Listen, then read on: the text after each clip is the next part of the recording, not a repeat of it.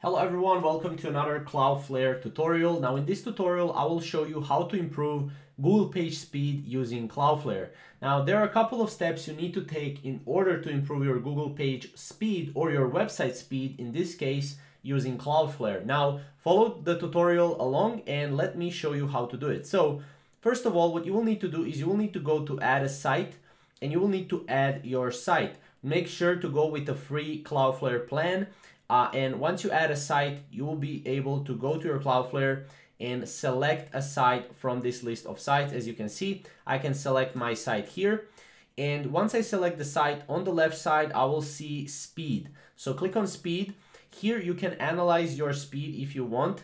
As you can see, for me, the speed test could not run. But what you can do is you can analyze your speed test here and on your Google page speed, right? Then once you're done, go here to optimization, and from optimization here you will have a lot of free features as well as pro features. So if you want, you can upgrade to pro, but it's not necessary for this step. You can actually, all you have to do is use Brutally, so this will speed up your page load times. So make sure to turn this on.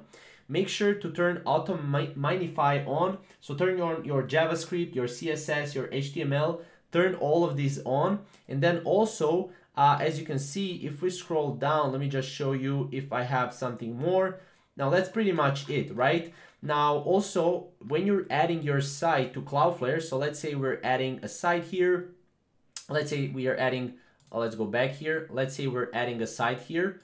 And once you go through the process, they will ask you, Cloudflare will basically ask you, do you want to enable this or that? Just enable everything that they are asking you. It will be disabled by automatically. So that way you will be able to basically do this without actually going to speed and then, changing it up later on. So again, if we just want to recap, go to your website, go to speed, you can go to optimization, and then here what you can do is turn on all of these, turn on Brutally as well, and you will need to turn on HTTPS, which I think this is not right here.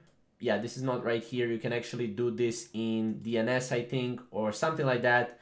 But other than that, this is pretty much how you can speed up your website using Cloudflare. If you have any questions or comments, comment down below, and we'll see you in the next Cloudflare tutorial. Thank you guys for watching.